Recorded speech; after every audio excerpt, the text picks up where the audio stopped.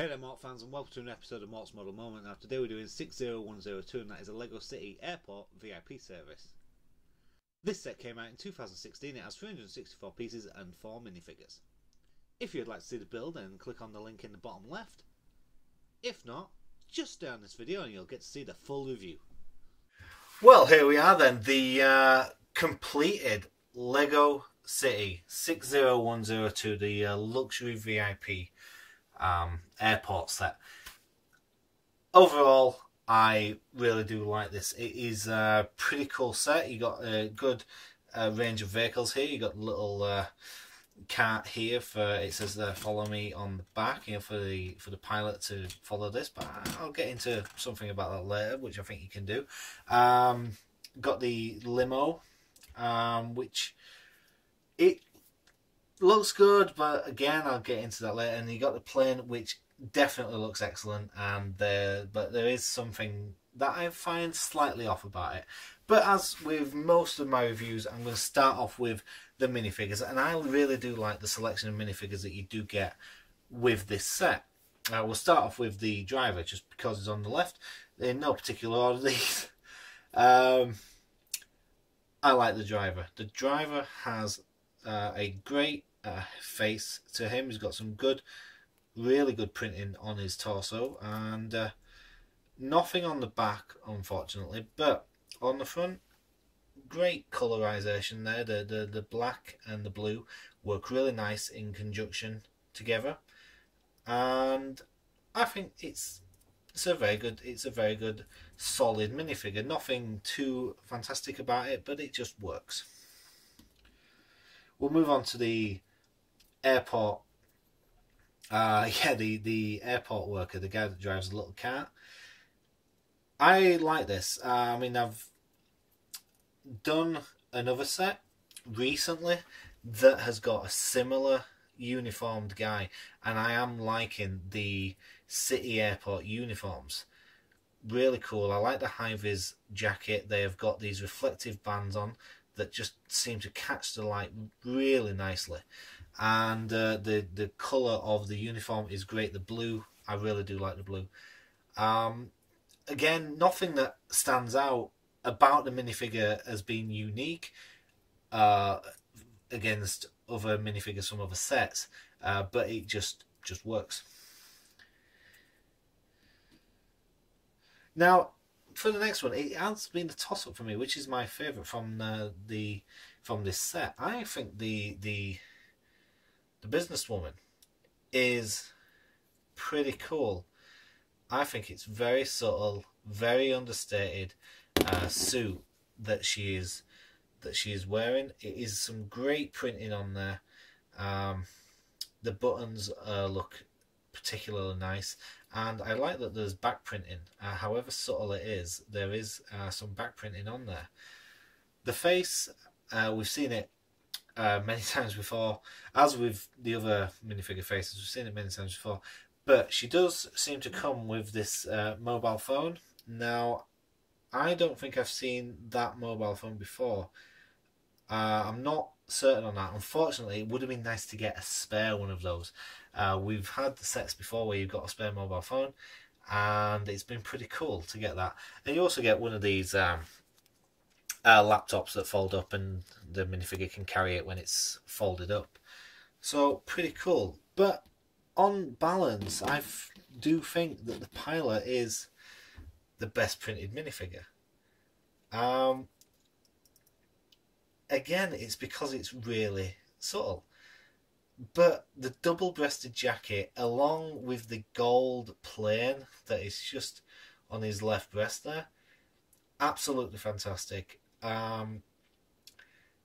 It's not that some main thing does jump out at you. It's just the printing on this, however basic it is, works really well. So I think that is my favourite minifigure of the set, even though it is a really basic minifigure. The gold buttons and the logo, just really cool on that. So we'll move on to this cart now. I like this. There's nothing wrong with this. It's so small you can't actually find fault with it, and I'm not saying it's small as a fault. I think it looks right. It does the job. and it's quite cool. And I especially like the little LED thing on the back saying "Follow me." Pretty good, and it's got a clip on the side for the radio and another clip for the light. And I can't find anything bad to say about this.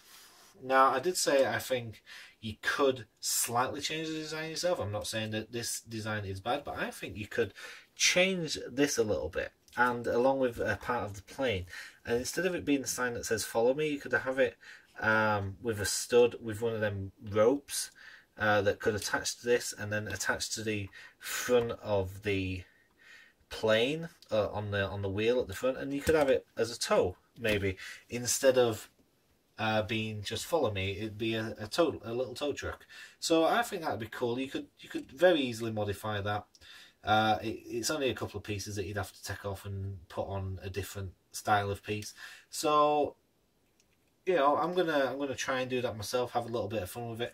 But I think that this, if I can't do it, this design is great and can't really say anything wrong about it. We'll move on to the limo next, and I think this is the worst part of the set. It is, it's not the main part of the set, but I honestly think that it is a bit of a waste with all the space that is in this limo to only be able to fit the driver in the front and the actual passenger in the back. It is a massive waste of space. Didn't need to be this big. It could have just been could have had this section not in here, and just had a larger car, still as a limo, but just without this central section. And I think it looked a lot better, and the proportions of it are really off. I know it's a stretch limo, but it does look very off, especially since you can only fit the driver and just one passenger in there. And the details in here aren't really that many. You've got a little space at the back for the luggage, for the laptop there, and you've got this fridge in the centre which has one lollipop inside it, one ice lolly, and this little computer screen, which I even missed it in the instructions of where that was meant to go. I had to recheck all the instructions just to try and figure it out. That is how subtle and unnecessary that is, really. There are good points about this, but I think the good points just get so outweighed by the bad. It is unreal. But I will say, a really good design on the actual front bonnet here. Great that they've got in 4 studs, in a width of 4 studs, they managed to get indicators that are very subtle, very good, and headlights and a grille and a really good front bonnet. Not enough to outweigh the bad parts of this limo, but an excellent front bonnet, especially the subtle indicators there. We'll move on to the main part of this set. It's definitely the main event. It's the plane. This as my first real proper plane for building, I am very happy with this. Definitely overall I am very happy with this. Now, I was disappointed that there wasn't a door to get into here. It's all windows on the side, but it might have been too difficult to actually fit a door in there. I believe that the tail is this part, compared to the rest of the plane, this bit looks too big and this bit looks too small. So there's a bit of a scaling issue there, but you can't really do much about that. They only have these parts in certain sizes.